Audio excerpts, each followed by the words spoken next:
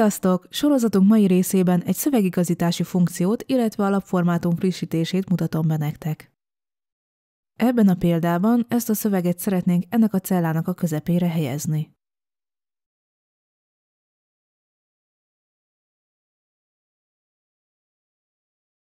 Ehhez nincs más dolgunk, csak jobb egérgombbal a szövegre kattintani, a gyors menüből kiválasztani az úgynevezett tapadás a négyszög közepére parancsot, és kijelölni a négyszöget alkotó vonalakat. Mivel az automatikus keret nem egy önálló vázlatelem, felugrik ez a figyelmeztető ablak. Ezért a vonal paranccsal hozzuk létre a szövegmező jobb oldalát, hogy kijelölhessük a középre igazításhoz.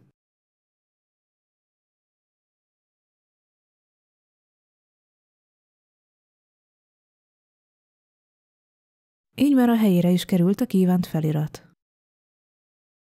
Azonban ehhez a művelethez előre is kijelölhetjük az alkotóelemeket. Ebben az esetben rendelkezésünkre áll egy téglalap paranccsal létrehozott négyzet.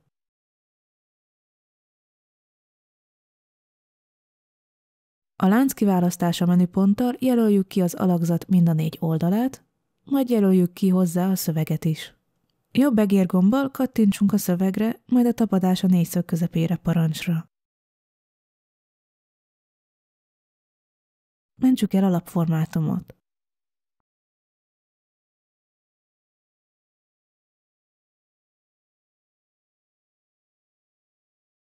Ha egy másik rajzlapon is szeretnénk frissíteni a szövegmezőt, csak újra be kell töltenünk azt.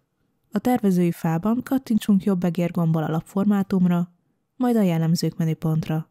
A felugró ablakban az újratöltés gombbal aktualizálhatjuk a szövegmezőnket.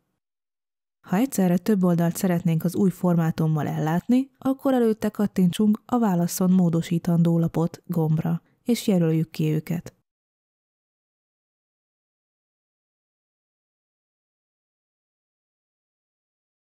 Ezzel meg is jelent az új szövegmező.